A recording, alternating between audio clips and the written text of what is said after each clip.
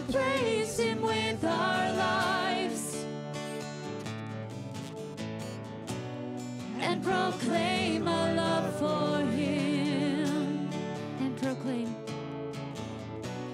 And proclaim our love for Him. He is faithful, He is glorious, and He is Jesus. All my hope is in Him. He is freedom, He is healing right now. He is hope, joy, love, peace, and life, yeah.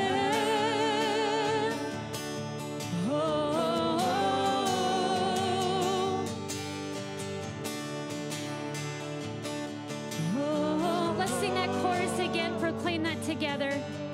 He is faithful, He is glorious, and He is Jesus, and all my hope is in Him. He is freedom, He is healing right now. He is hope, joy, love, peace, and life, yeah.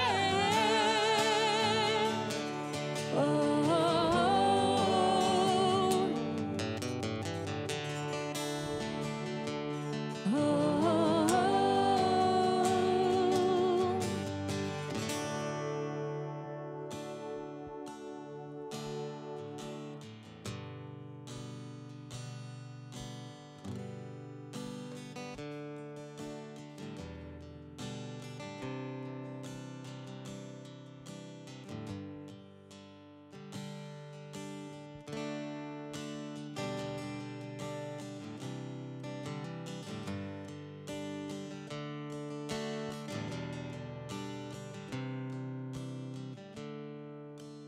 Father of kindness, you have poured out grace and brought me out of darkness. You have filled me with peace. Giver of mercy, you're my help in time of need. Lord, I can't help but sing. Faithful you are, faithful forever you will be. Faithful you are, all your promises are yes and amen. All your promises are yes and amen.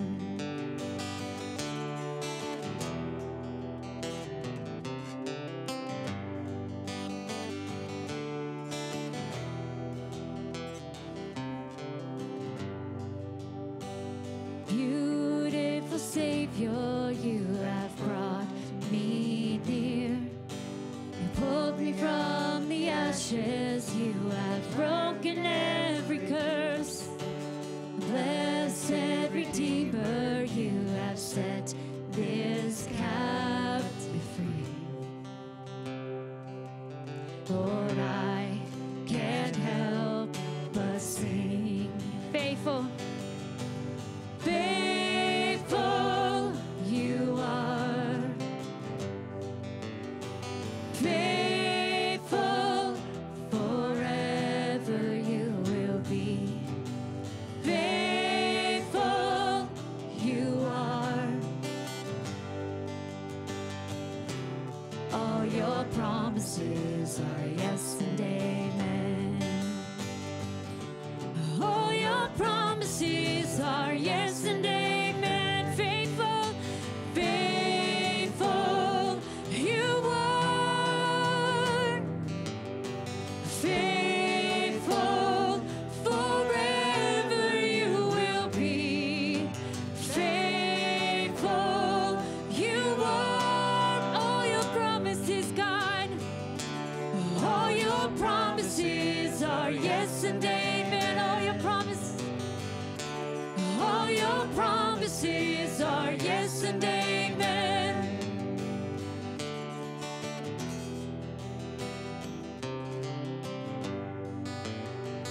You know, the promises that we ask for, we pray for, sometimes they're always not in the way we expect them. And so when we sing that all your promises are yes and amen, that can be intimidating because maybe we don't get that promise that we want it to happen. But his ways are always higher than our ways. So all of his promises are yes and amen, always for your good. He causes all things to work together.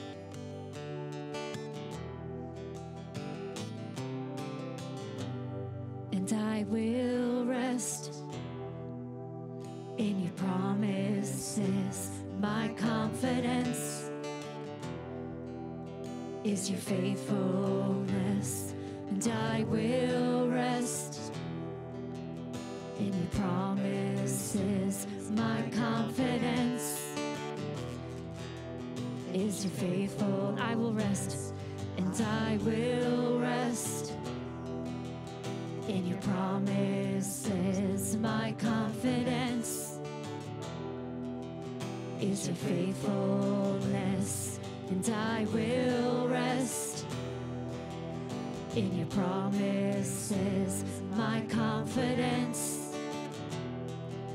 always your faithfulness, and I will rest in your promises. My confidence is your faithfulness, and I will rest in your promises. My confidence is your faithfulness, faithful and faithful you are, faithful forever you will be, faithful you are. All your promises are yes and amen. All your promises are yes and amen. All your promises are yes and amen.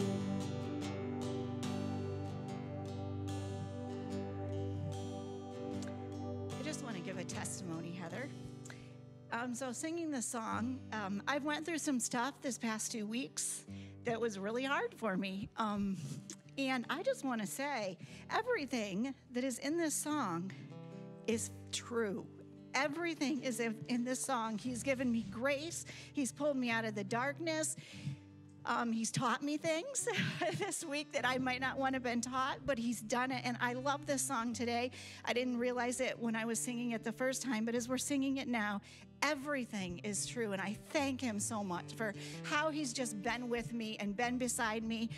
My husband wasn't there for some of it, but God was there. And I know that's how God intended it and God wanted it, but he is so faithful. Amen.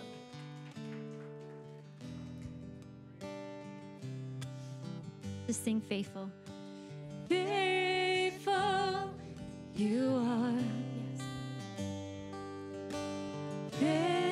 Faithful forever you will be. Faithful you are. 'Cause that's who you are, oh God. All your promises are yes and amen. All your promises are yes and amen. Faithful, faithful you are. Faithful forever you will be. Faithful you are.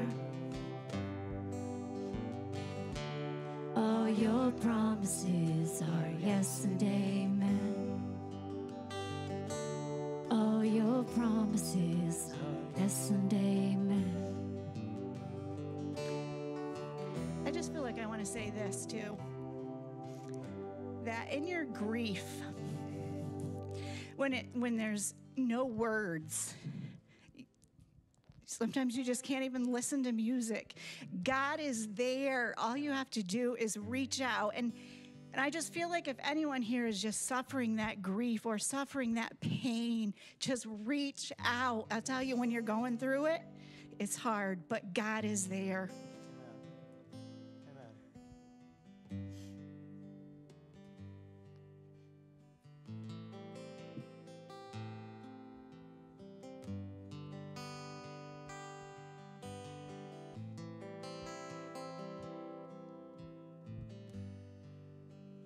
Lord, we just pray for a spirit of faith, confidence. For those this morning that may struggle, those that have worries and fears and discouragement, Lord, we pray for a spirit of faith this morning. We pray for confidence, oh God, to be built. Lord, that there would be a wellspring of your goodness that would well up within the inner man, the inner person, oh God. And it would produce faith in those that are in trial, those that are sick maybe, or those that are discouraged, whatever it may be. We pray for a spirit of faith, oh God. Lord, that they could reach out and they could put their hope in you who do not change. You're faithful in every circumstance. All of your promises are yes and amen. Lord, we pray, let faith arise. In that spirit that's discouraged, in that spirit that feels weak, Lord, come with the power of your Holy Spirit and blow your breath of refreshing and hope and joy and peace and confidence into that heart, we pray. We thank you for that, Lord. We thank you that you're a God of restoration. You're a God that takes us through to the other side. You're a God of confidence. You're a God that we can trust in every circumstance. Thank you, Lord God. We pray for the sick this morning. We pray for healing. We pray for your presence to touch and strengthen. Glory to your name, Lord. Lord, I pray you'd put a word of praise in the lips of your people, Lord, as they stand in your faithfulness, Lord, that your faithfulness would become a spirit of praise and thanksgiving going back to you, oh God. We bless your name. We praise your name. Hallelujah. For you are worthy. You are faithful. We pray in Christ's name. Amen. Hallelujah. Thank you,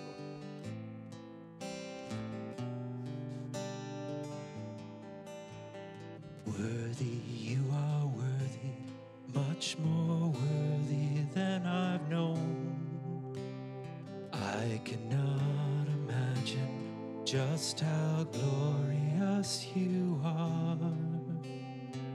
I cannot begin to tell how deep a love you bring. Lord, my ears have heard of you, but now my eyes have seen.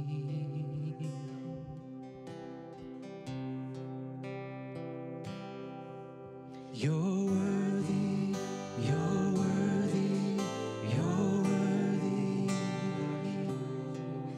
You're worthy to be praised forever and a day we sing. You're worthy, you're worthy, you're worthy, yes you are. You're worthy to be praised forever and a day. Glory, I give glory to the one who saved my soul. You found me and you freed me from the shame that was my own. I cannot begin to tell how merciful you've been. Lord, my ears have heard of you, but now my eyes have seen.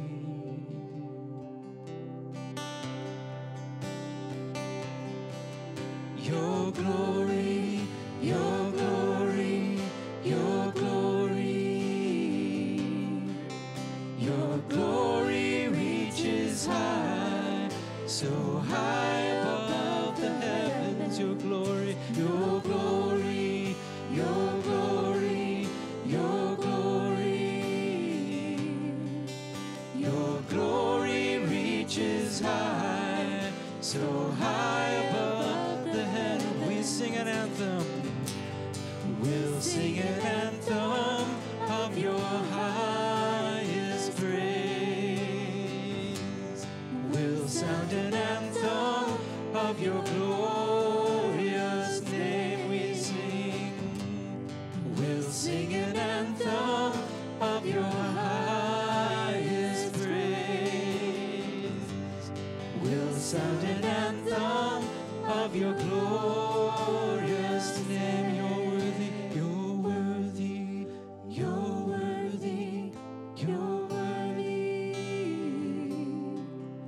You're worthy to be praised forever and a day. You're worthy, you're worthy, you're worthy. Yes, you are. You're worthy to be praised forever and a day.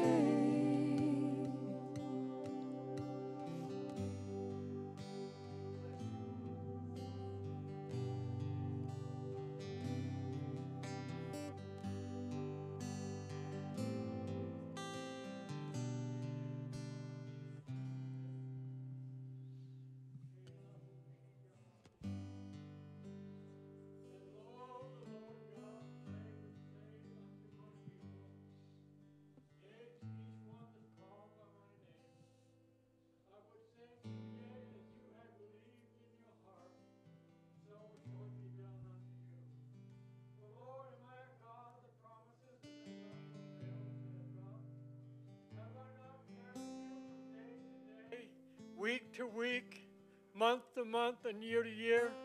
Am I not the faithful one? So I say to you, fear not, for I am thy Lord and thy God. Karabashole mahilie kariahu boshite.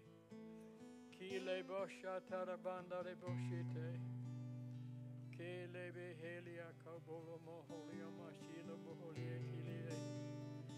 Yes, Jesus. Halia mahani nanahane. Yeda bahanda rahashela bahate. Lo, if you are ashamed of me, lo, saith God, nay, I shall be ashamed of you before God your Father. Makida boshira boshate. Ele behina na mahana mohenia na halie beshile. Hallelujah. Bless you, Lord. Thank you, Lord.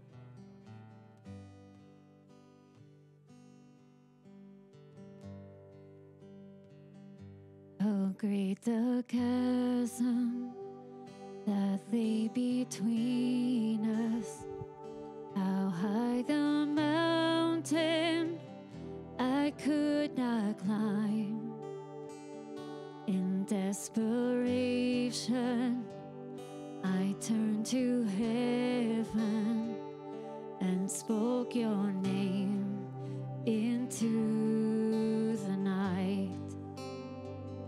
Then through the darkness, your loving kindness tore through the shadows of my soul. The work is finished, the end is written. Jesus Christ, my living hope.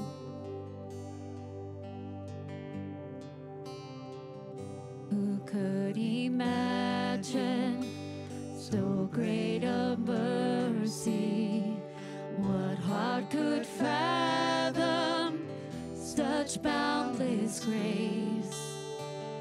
The God of ages stepped down from glory to wear my sin and bear my shame. The cross has spoken, I am forgiven. The King of Kings calls me his own. Beautiful Savior, I'm yours forever. Jesus Christ, my living hope. And hallelujah, praise the one who set me free. Hallelujah, death has lost its grip on me. You have broken every chain. There's salvation in your name, Jesus Christ, my living hope. Then came the morning that sealed the promise. Your buried body began to breathe. Out of the silence, the roaring lion declared the grave has no claim on me. Then came that morning. Then came the morning that sealed the promise. Your buried body began to breathe. Out of the silence, the roaring lion declared the grave has no claim on me. Jesus, yours is the victory.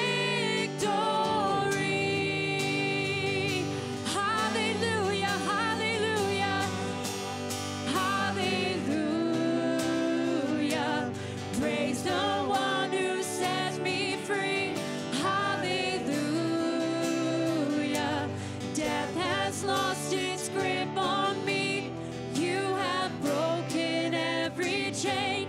There's salvation in your name, Jesus Christ, my living hope. Oh, hallelujah, hallelujah. Praise the one who set me free. Hallelujah. Death has lost its grip on me. You have broken every chain. There's salvation in your name, Jesus Christ, my living hope. Jesus, Jesus Christ, my living hope. Oh God, you are my living hope. Hallelujah. Thank you, Lord. Holy Spirit, you can have a seat. Holy Spirit is speaking. You know, there's a sweet presence here. And it's encouragement and grace, confidence in God's provision. And so thank you, Lord, for that. This is why we gather. And we want the presence of God to speak to us and minister to us. So we're going to prepare for communion. I wanted to read a passage from Peter and then our communion passage. This is 2 Peter chapter 1, verse 3. It says, His divine power has granted to us all things that pertain to life and godliness, through the knowledge of Him who called us to His own glory and excellence, by which He has granted to us precious and very great promises, so that through them you may become partakers of the divine nature, having escaped from the corruption that is in the world because of sinful desire.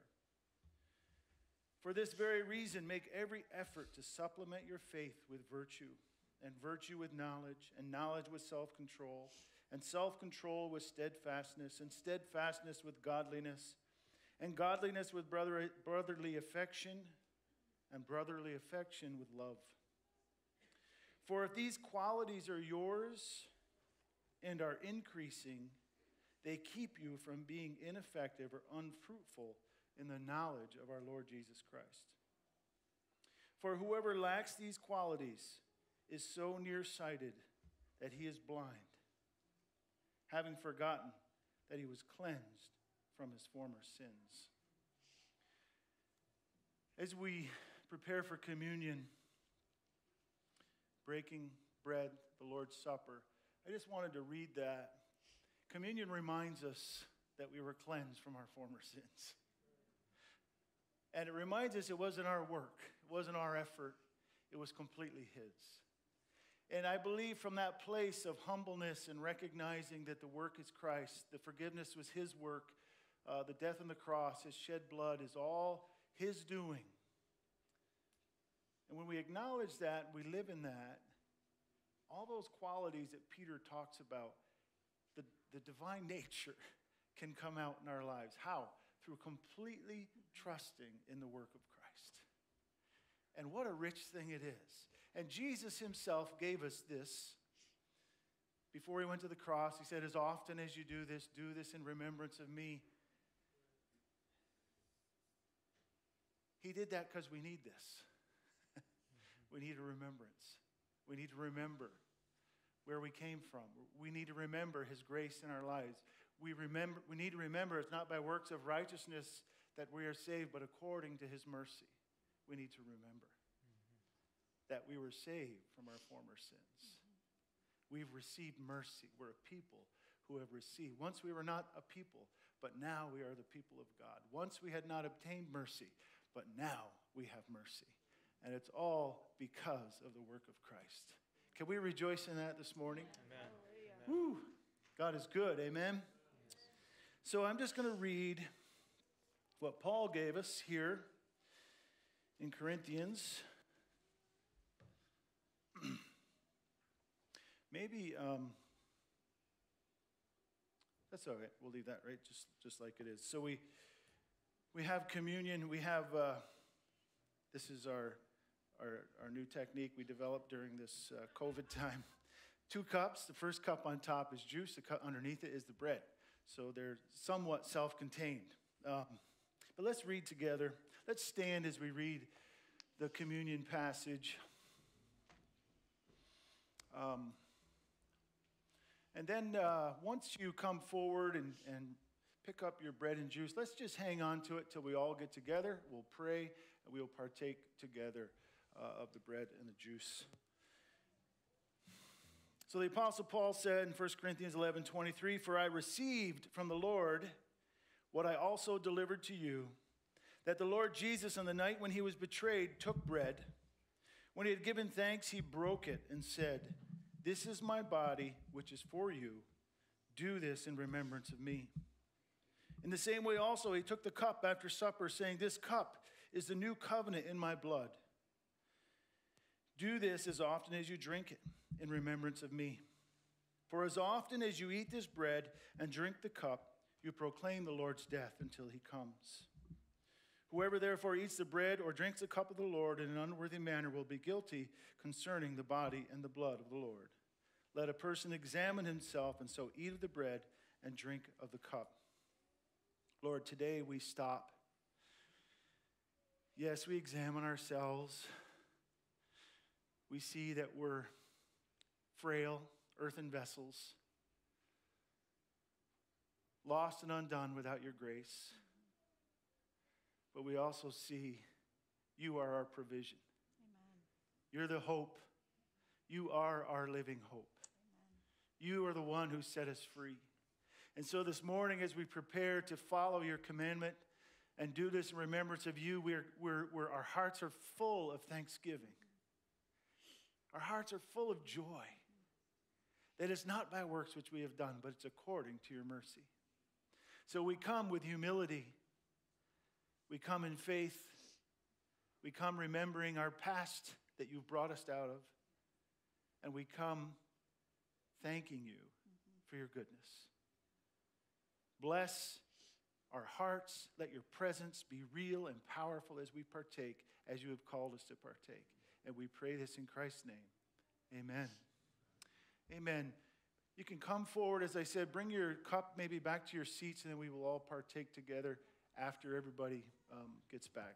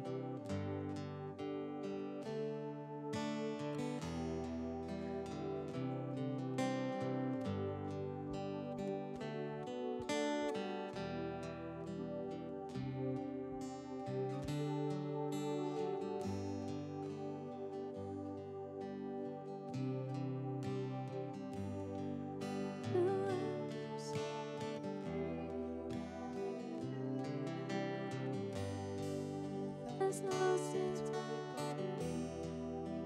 I've broken every chain. Salvation, Jesus Christ.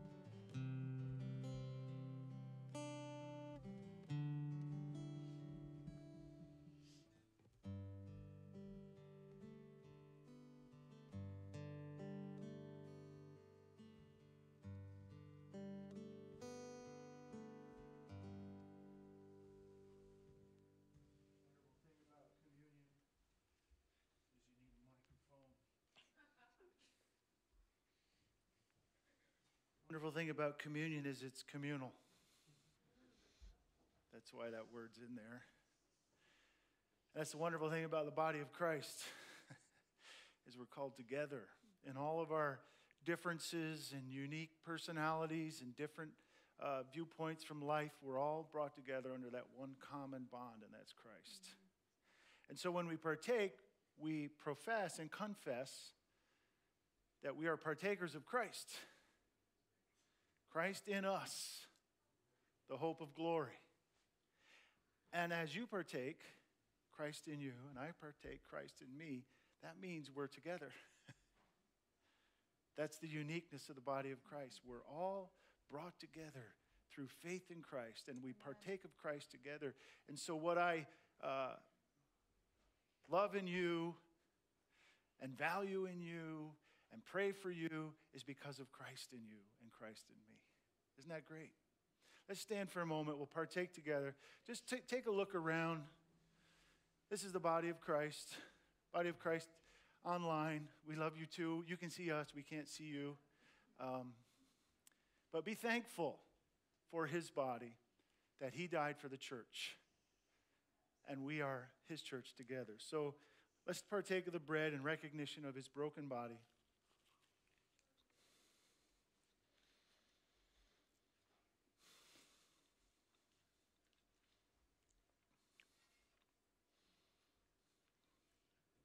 And the cup of the new covenant in his blood that cleanses us and makes us righteous.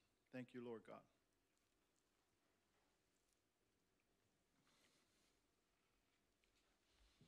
Lord, we pray as we partake, your presence is here. So we stop in your presence, Lord. We thank you for the body of Christ. We thank you that you've knit our hearts together. Continue to do that in a greater way. Continue to make us bright lights, the people of God, walking hand in hand, joined in you, Lord. We thank you for it. Strengthen every heart, every life, because of your broken body and your shed blood. Our faith is in you and in you alone. We pray in Christ's name. Amen. God bless you. I don't know if we were going to sing or think what we'll do. Maybe we'll just go ahead and do our offering. Okay. We didn't plan that one too well, but hallelujah.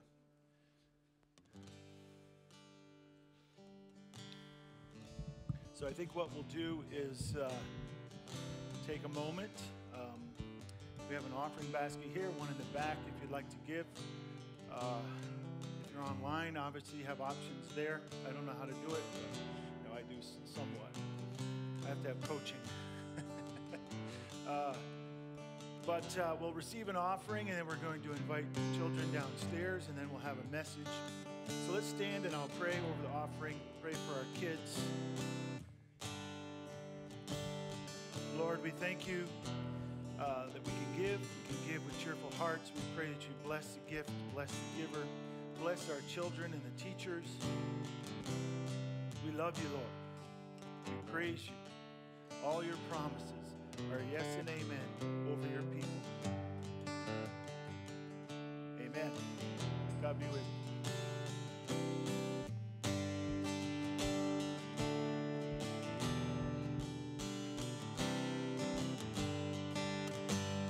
Faithful, forever you will be.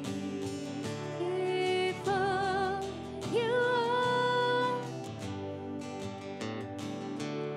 All your promises are yes and amen. All your promises are yes and amen. Faithful, faithful, you are. Faithful, forever you will be. Faithful, you are.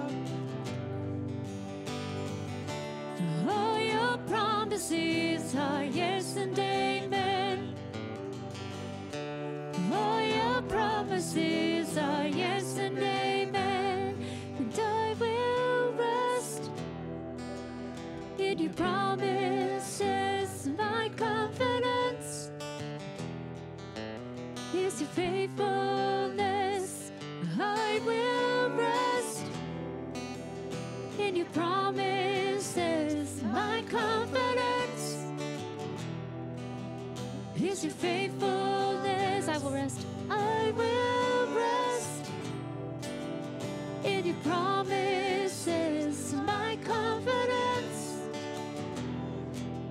is your faithfulness. And I will rest in your promises. My confidence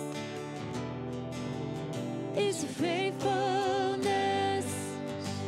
Faithful you are. Faithful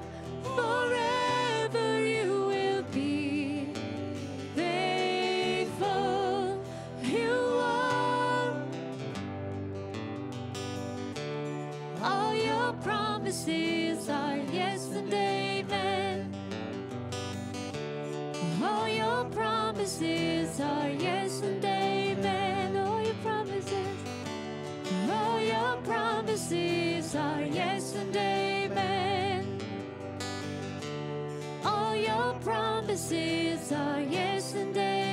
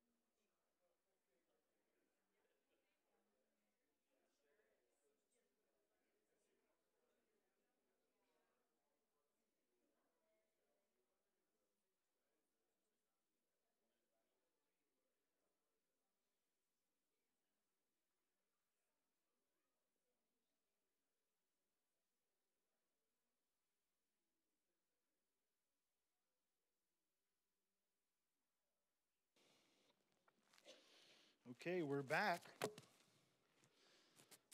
after that commercial break.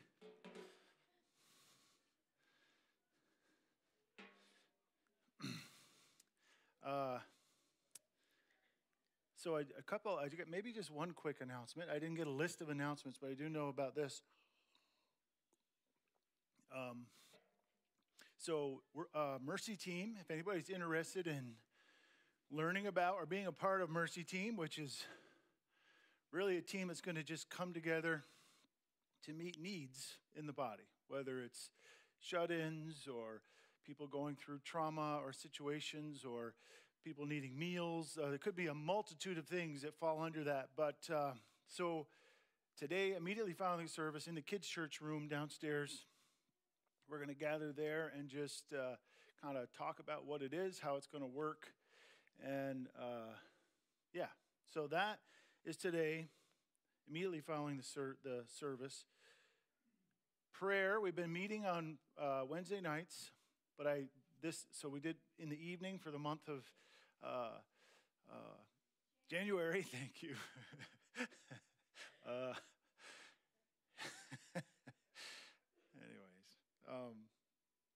Starting this Wednesday, we're going to go back to Wednesday mornings. So Wednesday morning at 8:30, we gather for prayer.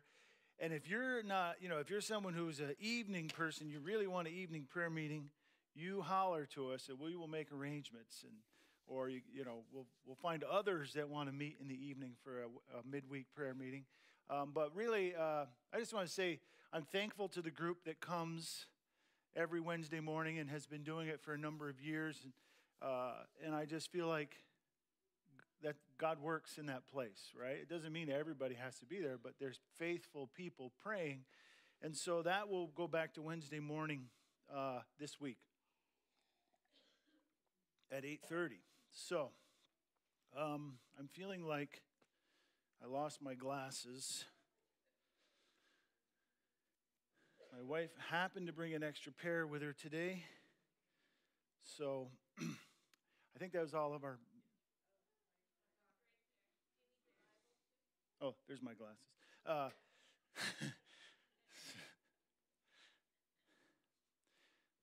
I don't need the Bible. Thank you.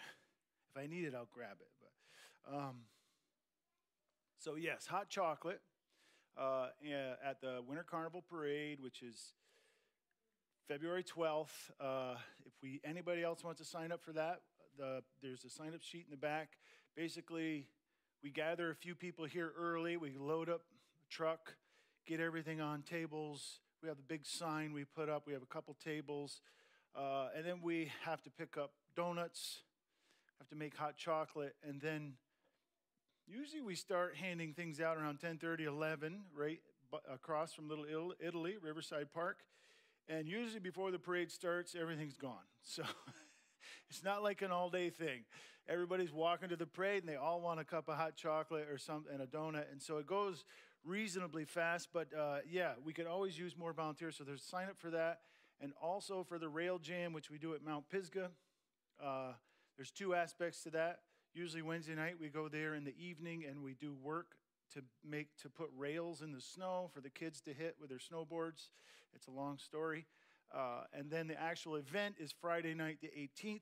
We need people there. We kind of have a prize table. We have, if any of you are good judges, you could judge the event for us if you know how to do tricks on snowboards. So there's a sign up for Rail Jam also back there. And these are just two opportunities for us to reach into the community. And they've been great, actually, ministries over the years for us to accomplish. So, okay, that's all of my announcements, I think, for now. So last week, we talked about, maybe I can get on here and see what happens with my phone. We talked about, kind of in a general way, vision and mission of the church, and we talked about the fact that we are moving towards building and why a visible church is important in a community, and why it's a vital aspect of a healthy community is faith-based, Christ-centered groups that gather and actually are a light and are salt and influence our community. And so we don't want to be hidden. We want to be visible. We want to be the visible church in the community. And so we kind of went through that discussion, and there's a lot to that. I do feel personally strongly that the visible church is vital to our nation and to our culture and our society, and that it should continue for many, many years to come until the Lord returns. So, but there was a quote there that I used last week, because, let's go to the quote. Maybe, is it up near the top of mine's not loading here, so I can't, maybe it will.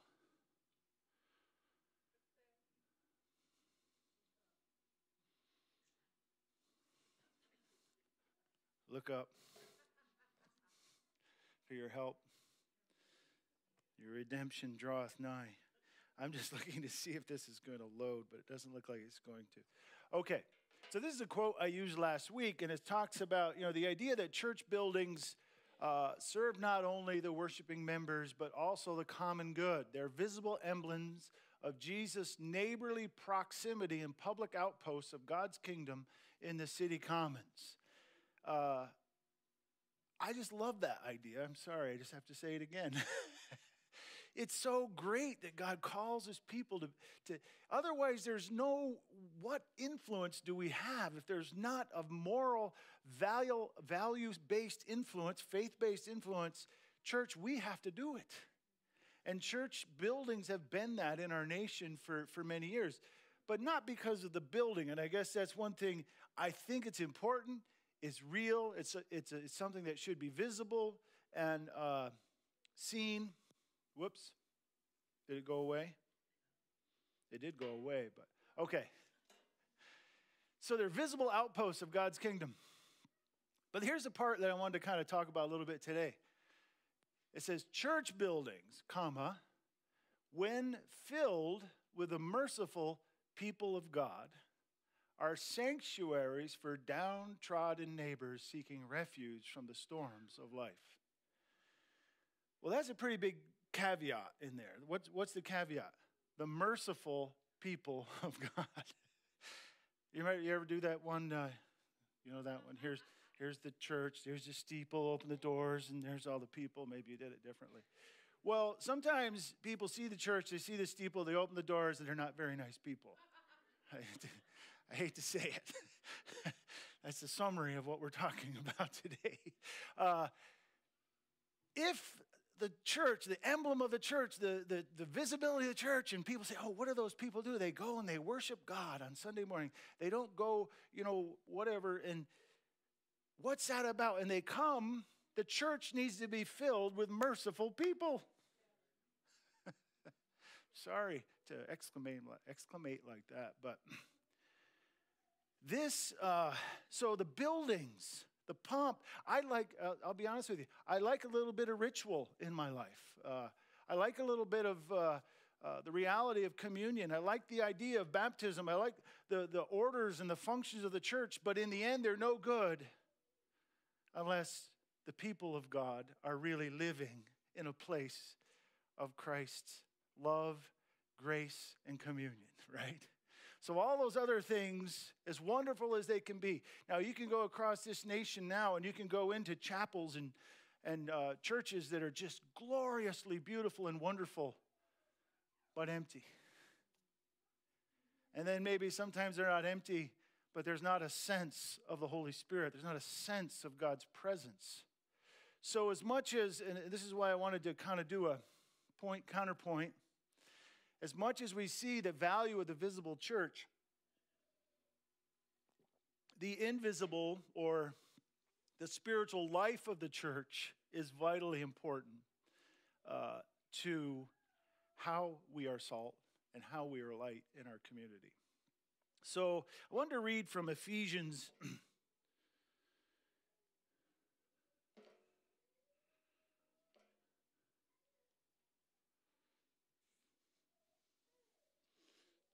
chapter 4, verse 1. And it begins with, I therefore, this is the Apostle Paul speaking, a prisoner for the Lord, urge you to walk in a manner worthy of the calling to which you have been called. We'll go to the next couple of verses and I'll go back. With all humility and gentleness, with patience, bearing with one another in love, eager to maintain the unity of the Spirit in the bond of peace. There is one body and one Spirit, just as you were called to the one hope that belongs to your call. And is there verse 5? Yeah. One Lord, one faith, one baptism, one God and Father of all, who is over all and through all and in all. So back to verse 1, if we could.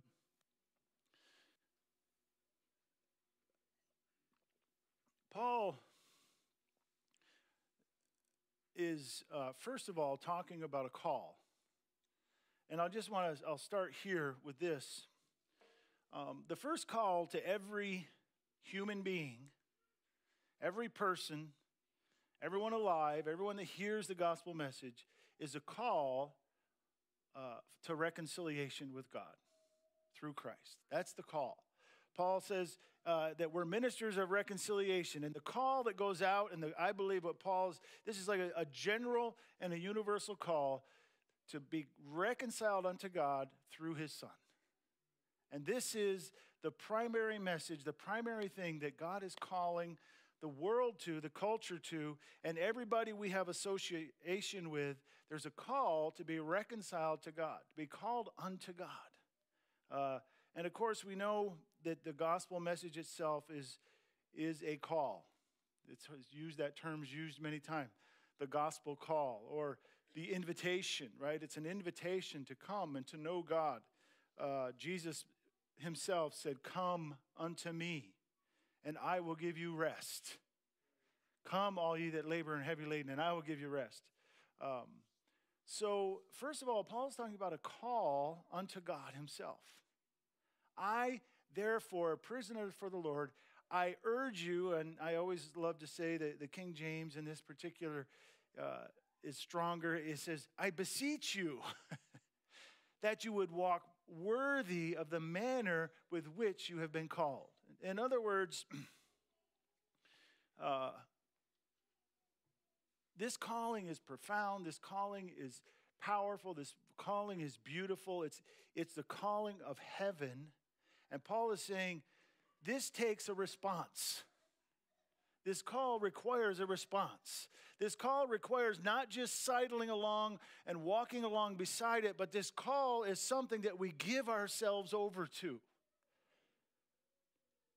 Now, there's many people in culture and probably that sit in churches every week that hear the call in and out, but really just kind of walk along beside the call. There's a call that is profound and that requires a profound response. That's why Paul's urgency here. He says, I'm urging you, I'm beseeching you that you would walk worthy.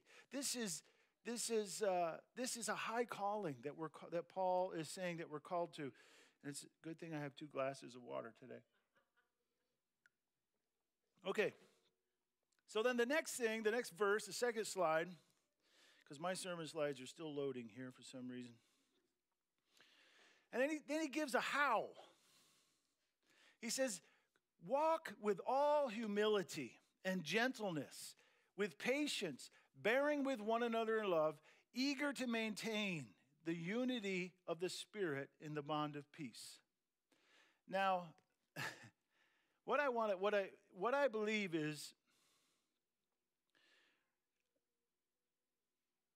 what's Dallas Willard? Mike gave me a book of his, and he has a section where he talks about mean Christians. Believe it or not. Have you ever heard of such a thing? It can't be. But actually, it's more prominent than you think. Isn't that crazy? Why does that happen? And he actually talks about the fact that, I'll say this. This is a quote from another fella. I want to read this. The New Testament speaks often about churches, but it's surprisingly silent about matters that we associate with church structure and life. There's no mention of architecture, pulpits, lengths of typical sermons, or rules for having Sunday school. Little is said about style of music, order of worship, times of church gatherings, no Bibles, no denominations, no camps, no Bible camps. And the point is, the church spends an awful lot of time on things that aren't spelled out very clearly in Scripture. In other words, the church, if you want to see commotion and kerfuffle, it's usually about things that really isn't spelled out clearly in what we teach or in what Paul has taught. Church government is really somewhat vague in Scripture. We understand there's certain positions, there's certain ways that seem to be, but if you look across denominations, there's at least 5 or 6 various types of church government that people have chosen to use. But those become big things. But the New Testament is rather silent. And the point this fellow is making is we spend a lot of time on things that we don't necessarily have clear directives on from Scripture. Now, I'll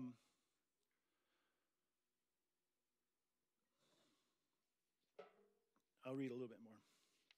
Those who strive to be New Testament churches must seek to live its principles and absolutes, but not reproduce the details. In other words, what are the principles and absolutes that we should seek? And what are the details that maybe we don't need to spend so much time and effort on? I believe, just as we talked about in communion this morning, I believe the absolute is, the principles that we're called to live on is that every one of us are called to be like Christ. We're all called to Christ-likeness. And we're all called together to be like Christ. So these things, and you know, when Dallas Willard wrote about, you know, the mean Christians, Lord, don't let me ever be put in that category, right? He said the problem is that most Christians have been taught it's more important to be right than Christ-like. And therefore, and I can understand it, okay? I'll just say this. When you're talking about matters of faith, you're talking about matters of polity and things that we think should be just so because, why? Because faith is very important. And you have to do it right. And though we become very concerned about how we do it, and we should be to some degree, but we should be more concerned about the character of Christ in my heart that comes out as I go about making sure I'm doing it right. One example he gave was Warren Wiersbe. I know Eileen loves Warren Wiersbe, wherever she is. She's heard a lot of them, is the point of that one. But where he came and he was reading from a Bible that someone didn't think should have been read from because of the version or whatever. And long story short, the person, he said, well, it's just what I thought expressed this portion well. And the person stormed out, left the meeting. I will not sit under a teacher that uses that version of the Bible. Angrily left, right? And of course, the unusual part is that Scripture teaches us to be loving and kind and not let our anger, but rather the right version took precedent over the tone of their heart, right? So that's the need to be right can be more important than being Christ-like. Now, I don't think we have that problem here, maybe with me, but nobody else. I'm sure nobody else here has that issue. But the point I'm making, if we're going to be a light and we're going to be a visibility to the community and the world around, especially in the time that we're in, we need to be Jesus people. We need to be those who love one another, who live in the grace of Christ, who are merciful people of God in the midst of an unmerciful world, right? So when as that last line said in that first quote, that we're a haven where the merciful people of God are found and those can come in, that's really what we want them to find, is peace, mercy, love. And of course, it starts with each other. It starts in the body of Christ. That's why communion is such a real and important part of worship for us, because communion centers us back to the reality that we're all broken, we're all equally needy, and none of us have any rank over anyone else. It's only about Jesus. That's the beauty of communion, right?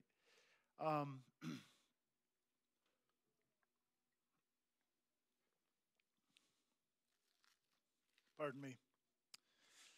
Number 2.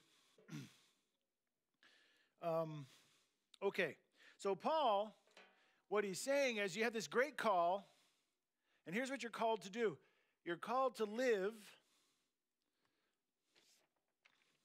with humility, gentleness, patience, bearing with one another in love, eager to maintain the unity of the Spirit in the bond of peace. Eager. There is one body, one Spirit, just as you were called to one faith, one hope that belongs to your call, one Lord, one faith, one baptism, one God and Father of all, who is over all and through all.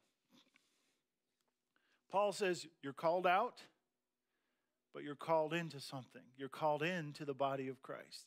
You're called into the people of God. You're called into a place where you live in harmony and grace with other believers, and you become a light to the world around you. Now, if you look at Matthew 28:19, this is the Great Commission.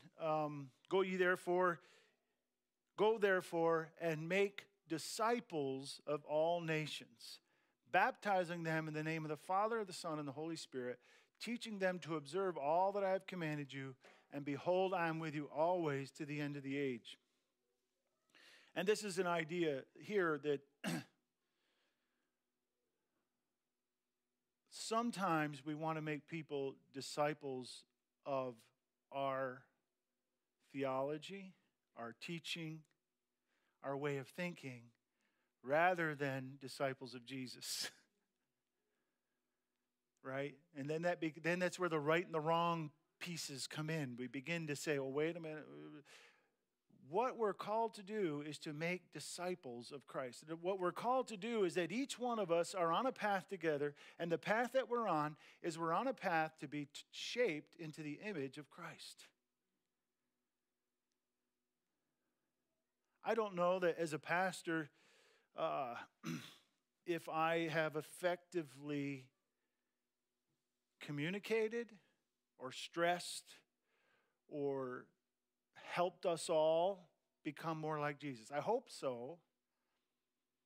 But this is what we should be doing, is becoming more like Christ. And we talked about this a little bit when we were studying the book of Philippians the other night. It's not simple. It's not easy to be humble. It's not easy to say, it's not my will, but thine be done. Though this is how Christ-likeness takes shape in our lives. When we don't have to get our own way. When we don't have to have what we want. When we begin to say, it's okay. It's not about me. It's about the kingdom, right? That's where Christ-likeness takes place in our lives. So the call to be a merciful people of God means that the people of God that are gathered together and we join in worship with one another is we're encouraging one another unto Christ-likeness. We're encouraging one another to be shaped and to be molded by the Holy Spirit so that our hearts and our minds and our lives become more and more like Christ. And as we do that together, as a whole, we become this beautiful, merciful people of God. All right, I'm going to read a little more here, and then I'm going to read go down a little bit further in Ephesians 4. I hope I have that up there. I'm not sure if I do. Ephesians 4:11. So after it says, Paul says, I beseech you, you've been called to this high calling. Here's how you should walk in it, though, with humility and grace and eager to keep the unity of the Spirit, all of these things. Remember, it's one Lord, one faith, one baptism. Remember, Paul had to deal with that in Corinthians because Paul had baptized some people and this one had baptized some people and they were starting to have disagreements. Well, I was baptized by Paul and I was baptized by Apollos. And Paul said, wait a minute. You don't even know what you're doing here. It's not Paul or Apollos, it's Christ. And so that's what Paul, at the beginning of this in Ephesians, is saying. He said, you're called to this great call. You're called to unity, peace, because it's all about one Lord, one faith, one baptism, one Father of all. And then he talks about how Christ ascended, and then this is what we often call the ascension gifts. He gave, when Jesus ascended, he gave gifts, is what it says. What did he give? He gave apostles, prophets, evangelists, shepherds, some versions say pastors, and teachers. Now, we see these gifts, but there's no structure to them per se. There's very little in Scripture that explains, some people like to make hierarchies and that becomes very, hierarchies get problematic. From what I see in the kingdom, the last shall be first. So hierarchies are a little confusing sometimes in the kingdom. And there really wasn't any given here. Some see that, and that's fine if you want to see it. But the way we see it here is that there's a team of leaders. And the team of leaders that may have those leadership giftings, the only thing they're here for is to help everybody else grow up into the things that God has called us all to be together. It's not like it's this position of preference and prominence. Those are gifts that are given for what? Verse 12. To equip the saints, that's everybody, for the work of ministry so that the body of Christ can be built up. So when Paul says these are what these gifts are given for, the only reason there's a gift as a pastor is so that somehow God has given me a gift to help you thrive in your gift. The body is so important to what we do and so important to how the kingdom works that we must understand that this is not a top-down kingdom, except Jesus. He's at the top. Everything points there. Let's read a little further. So he gave the apostles, prophets, evangelists. Why? To equip the saints for the work of ministry, for the building up of the body of Christ. And this is what he said. Until we all attain to the unity of the faith and of the knowledge of the Son of God, to mature manhood, to the measure of the stature of the fullness of Christ. How far do we go? I don't remember what else I put on there. Is that the last verse? I think I see a head nodding there. Okay, I'll read a little further on mine. To the measure of the stature of the fullness of Christ, so that we may no longer be children tossed to and fro by the waves and carried about by every wind of doctrine. So why do we have gifts and church leadership that Jesus gave? So that every person in the body can be shaped more like Christ. So that the gifts that are in every person are brought to the forefront and they are used in the kingdom. And the reason I'm saying this is because, and you guys know that I talk about this a lot, that body, and I'll tell you one of my weaknesses. Body ministry is really vitally important to the church. In other words, every gift has to function. And I talk about it a lot, but then sometimes I do everything. That's my weakness. So you guys got to stop me sometimes and say, wait a minute, that's my gift. But body ministry and everybody working together and the gifts that are in each individual life coming out is the way the kingdom of God is designed. And the merciful body of Christ functions the best when every part is doing its work. Isn't that awesome? That nobody has greater importance. I'm going to look at a couple passages quickly, and I don't know.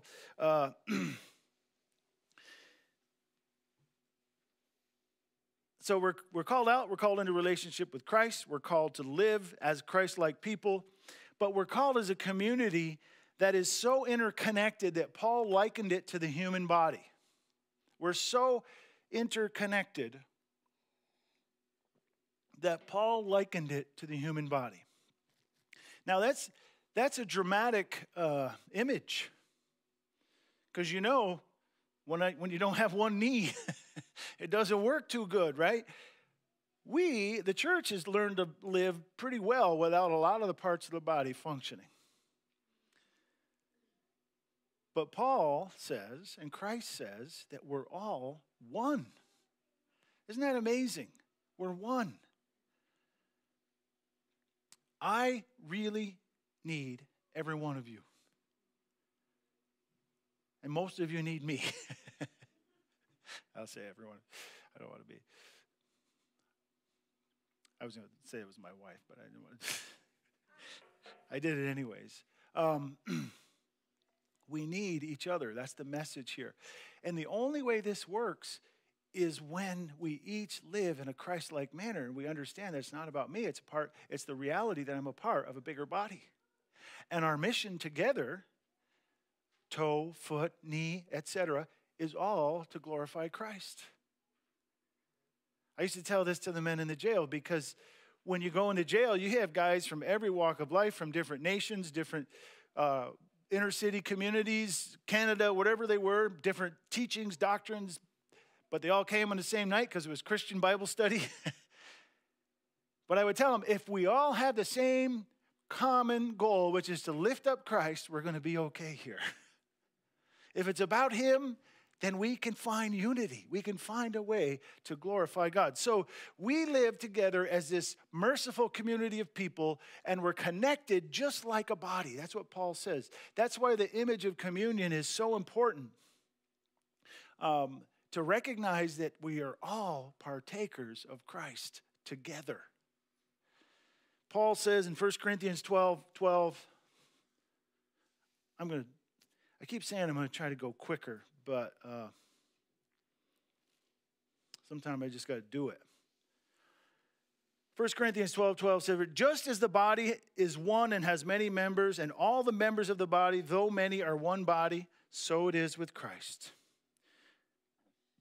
For in one Spirit we were all baptized into one body, Jews or Greeks, slaves or free, and all were made to drink of that one Spirit. So just as the body is one and has many members, we're the same way. We're one.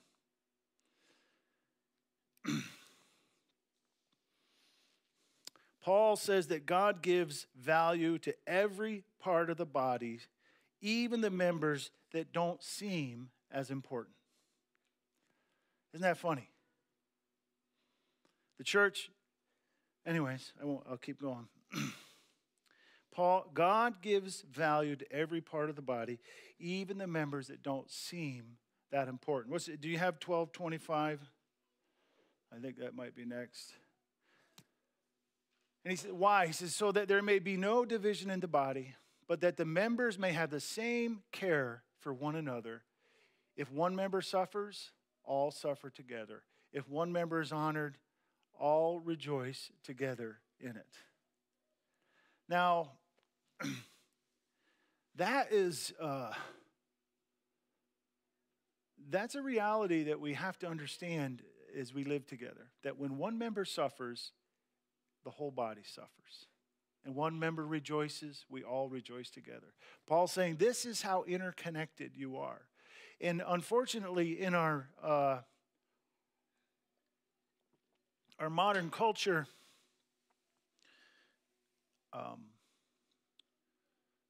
it's easy to not be connected.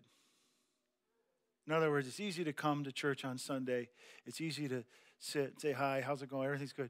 But really that connection where we understand and we sense that when someone's hurting, we feel that when that's somewhat rare. I mean, it happens and it's there.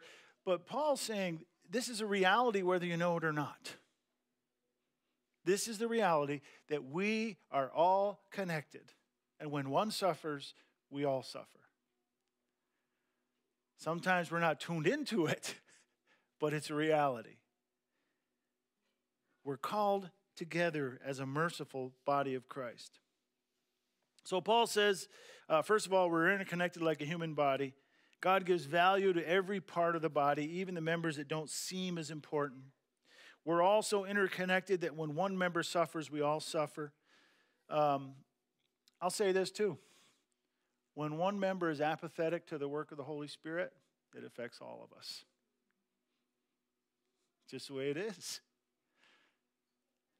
Now, we're all apathetic at different times in our life. We need to encourage one another. We need to realize that we're partners in this mission, the merciful people of God, called together to be like Christ in the world that we're in. So Paul says we're all interconnected when one suffers. And the work of the kingdom will happen as it should because we are all called with one common purpose. As a faithful, Christ-centered community, we glorify Christ and expand the kingdom. I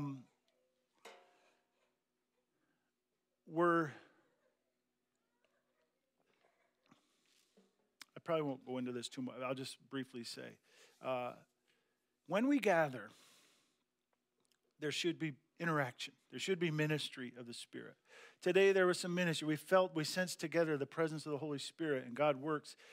But it's a little difficult with what we've gone through for the last couple of years. This idea of being connected well and learning what that means.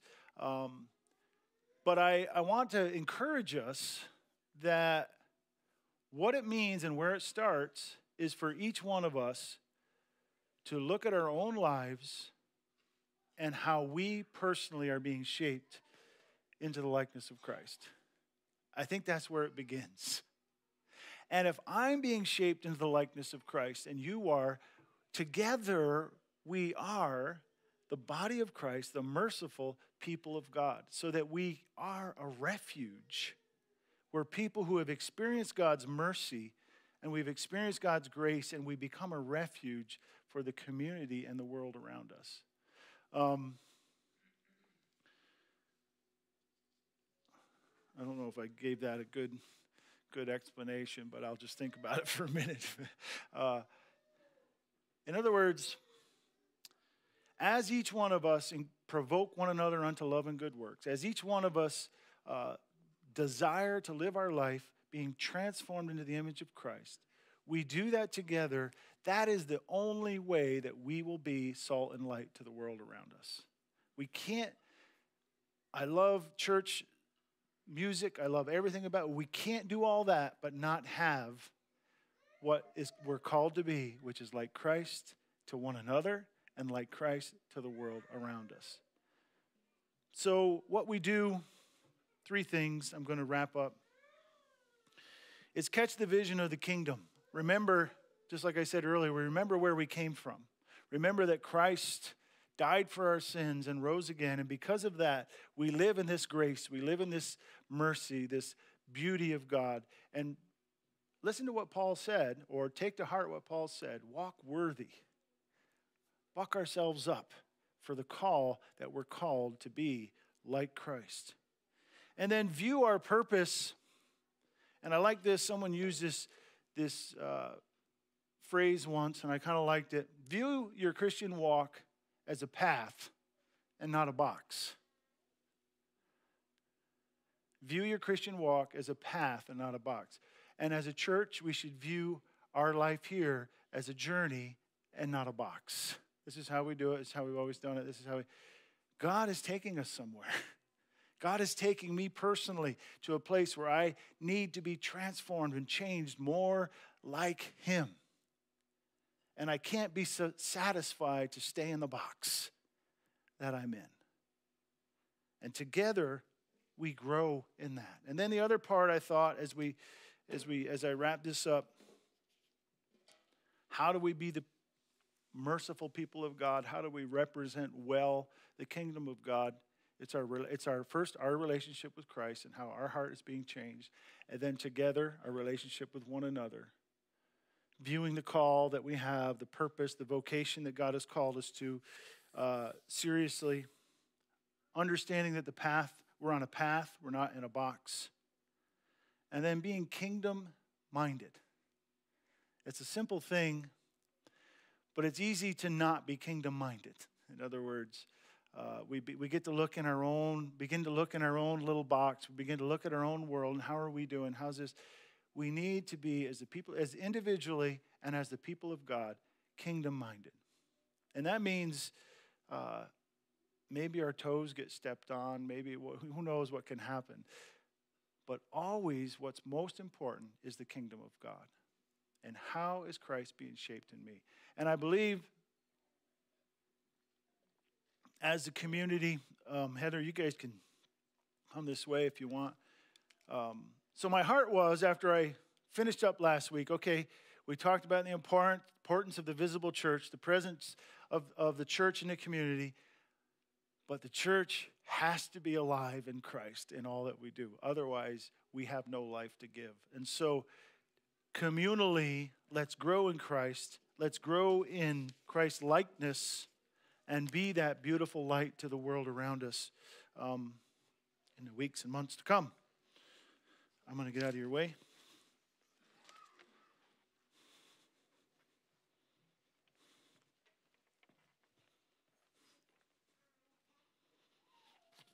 Not limping too bad.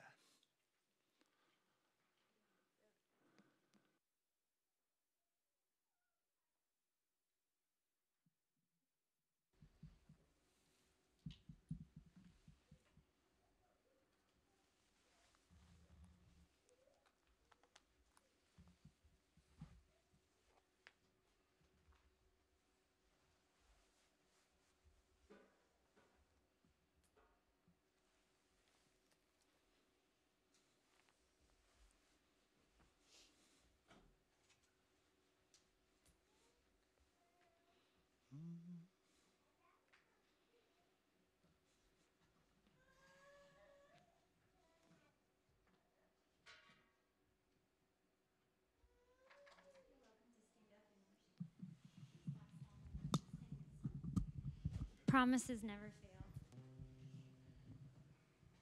The song was written from the scripture verse. It talks a lot about the scripture verses, Jeremiah 29:11. Plans to prosper you, hope in the future, and not to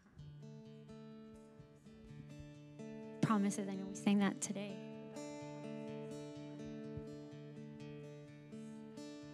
To the God we serve.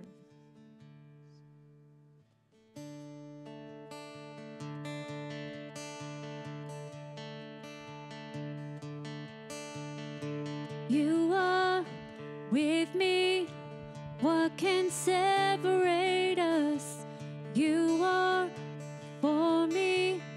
What can stand against us? Your love, it won't let go. I know it won't. Darkness, shadows have no power over me. Fear is empty. Shame has no authority. Your love, it won't let go. I know it won't. I know your thoughts, your plans for me are good. I know you hold my future and my hope. Your promises never fail. Your promises never fail.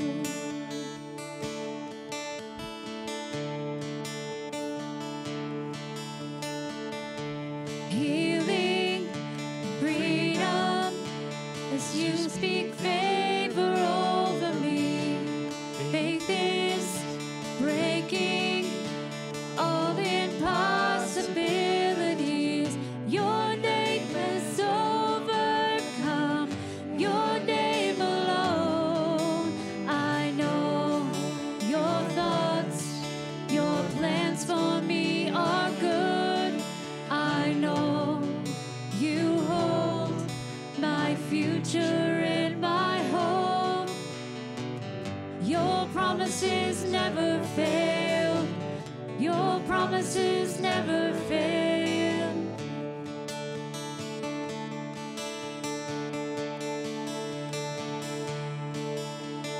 I am standing on every promise that you make. I will see it come to pass in your name, in your name. Jesus, I will trust every word I hear you say. I will see it come to pass in your name, in your name. I am standing on every promise that you make. I will see it come to pass in your name, in your name. Jesus, I will trust every word I hear you say.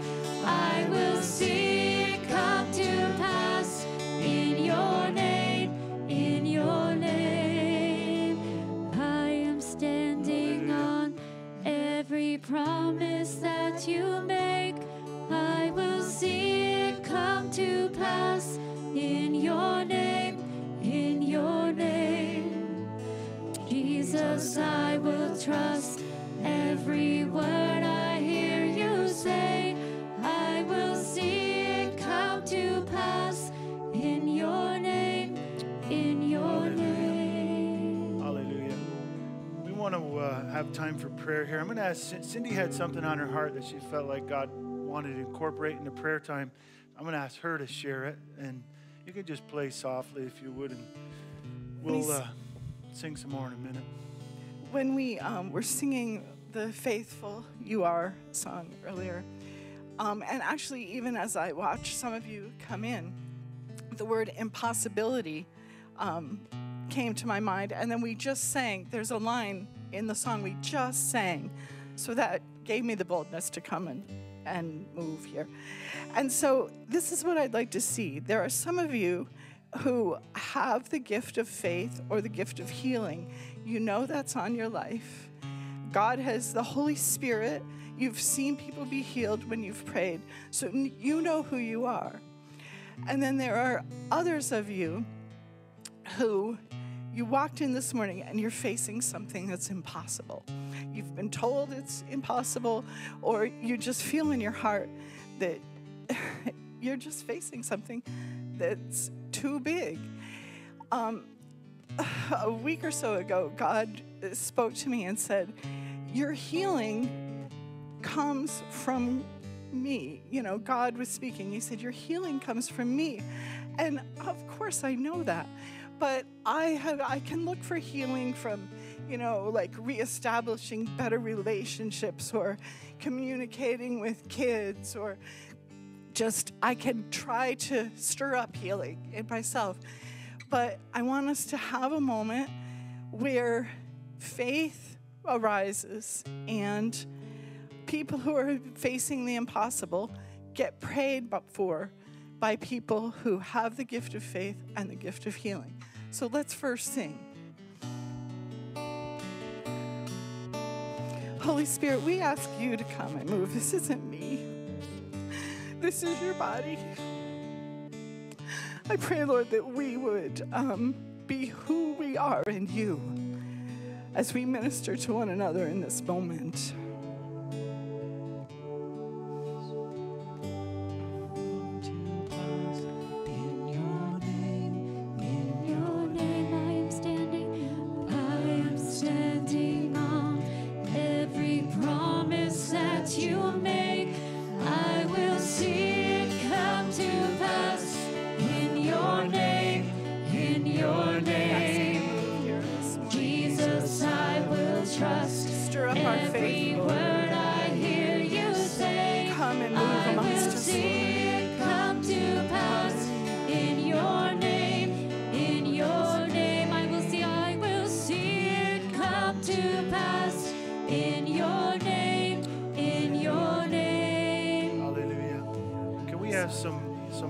Maybe Jim, can you come up? I know you like Jim Zoko. I know you like to pray for healing. And if anybody wants prayer for that way, or if anybody else feels that they want to pray a prayer of faith, but come forward. And then if you'd like prayer, Ingrid and Peter, you guys come and pray. You pray with faith every week. And then we want to invite whoever would like prayer for whatever circumstance in their life to be prayed for. I want to pray. So I'm going to pray for online folks. I just felt that. And then we're going to kind of continue through the song, and then we will wrap up, and we can have people come for prayer. But Father God, today I pray for anybody that's watching us online that feels they're up against an impossible situation. Lord, we pray for that need this morning. You're the God of the impossible. You're the God who makes crooked paths straight. You're the God who exalts valleys and brings mountains down low. So we pray for that circumstance this morning, Lord. We pray for those that may be watching that feel that they are up against. And as they reach out to you in faith, Lord, I pray that you would come and meet them there, and you would build confidence and hope. You would bring them to a path that brings them through their circumstances, oh God. Be their source, be their strength, be their hope. We pray in Christ's name. Hallelujah. Father, as we get ready to go, anybody else would like prayer, we'd love to have you come now. They'd love to pray with you for whatever the need is. Physical, whatever it might be. Father, we pray for each one. We pray for your peace over your church, and we pray that as we pray and as we begin to go our ways, Lord, that your presence would be here, your grace would be filling every heart and every life with your presence, your likeness, your hope, your joy, your peace, and your love. And we thank you for that in Christ's name. Amen. Amen. Please come and pray. They'd love freedom as you speak favor over me.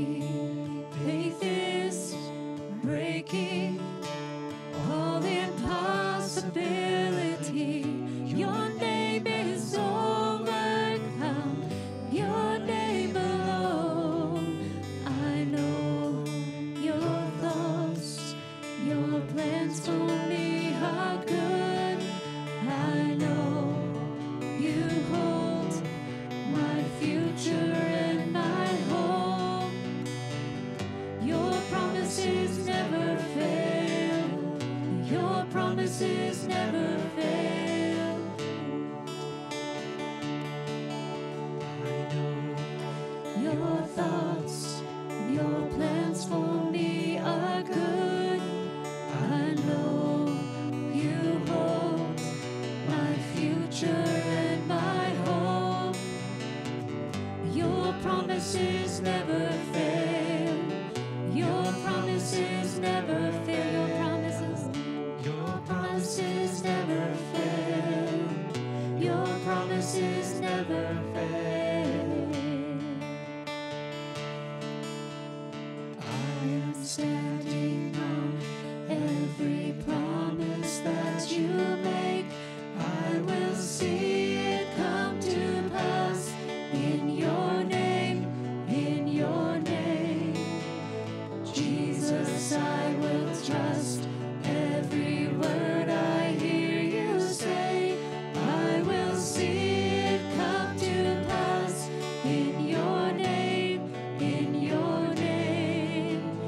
I am standing on every promise that you make.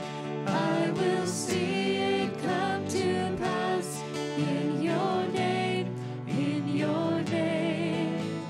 Jesus, I will trust every word I hear you say. I will see it come to pass in your name, in your name. I am standing on every promise that you make. I will see it come to pass in your name, in your name. Jesus, I will trust every word I hear you say. I will see it come to pass in your name, in your name. Your thoughts, your plans for me are good. I know you hold my future and my hope. Your promises never fail. Your promises never fail. Your promises never fail. Your promises never fail.